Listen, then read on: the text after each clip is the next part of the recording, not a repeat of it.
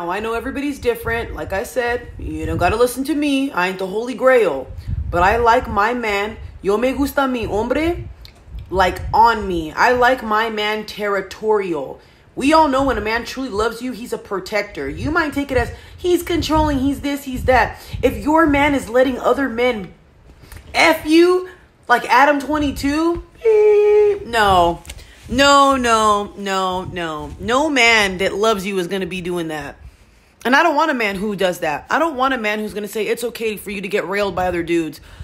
No, because we all know once you go black, you end up in a wheelchair. Don't be playing with fire. Why are people in these relationships sometimes? I always say this. People shouldn't get married and do stuff like this. But that's my personal opinion. Because when I seen Adam 22's wife's Twitter, I could have threw up. Blasphemy. That is